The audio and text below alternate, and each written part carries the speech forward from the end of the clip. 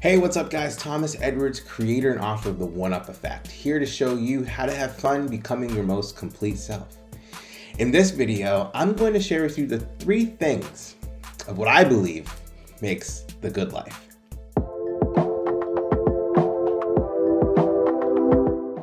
Now, if you're watching this video, chances are you've done your fair share of research around what makes the good life. And I'd like to share with you the 3 things that I believe make the good life with a little bit of research and science-based evidence that proves this to be true. But before I get into what makes the good life, I want to actually make a clear distinction. You know, good and pleasurable and meaningful are 3 different words, and they're subjective, meaning you and your definition of meaningful and good and pleasure is very different than mine. But ultimately, in my opinion, a good life is not as fulfilling as a meaningful life. And so I want to shift the focus and have us consider that the good life is actually the meaningful life. Now, what makes life really meaningful that can allow us to experience that level of meaning now, even in this moment? The first thing is your relationships, these meaningful, close connections that you have. Oftentimes we get so inundated with social media and we feel like we might have thousands of friends, yet feel so alone. And the truth is, you don't need a lot of people in your life to feel that social closeness and that tie.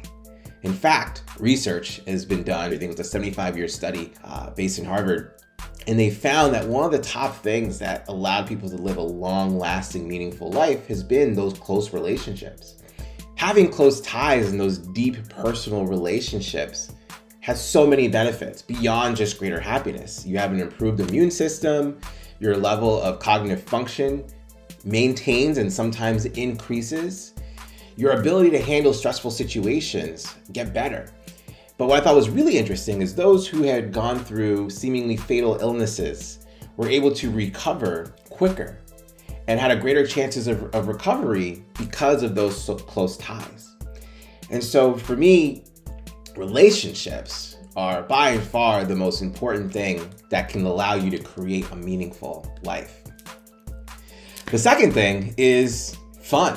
I believe one of the biggest things about living life is to be able to enjoy the life that you have and finding opportunities where you can have fun. Fun serves as not only a reminder as to why we're living life, but it actually has some really great benefits too. It opens up and it unlocks a certain part of your brain, enhances curiosity, wonder, problem solving, leadership. It's a mood booster, it's a depression killer. I mean, there's so many benefits around your wellness that play can come into effect. But one of the things that I thought was really interesting was when you have fun things to look forward to, it actually allows you to increase your serotonin and dopamine that gives you that energy boost to handle whatever task that you have in front of you in the very moment. Even if that fun event might happen either later tonight, tomorrow, later this week, or even later this month.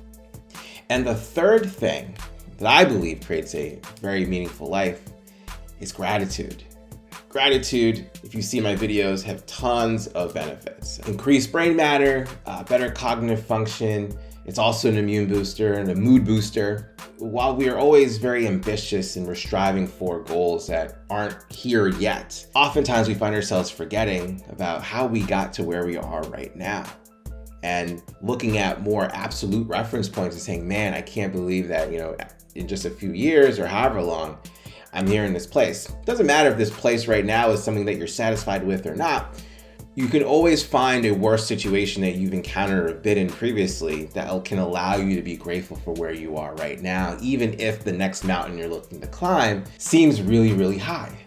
But the one key thing that gratitude does is it keeps you here in the present. Whenever we're going after goals, we're always thinking about the future.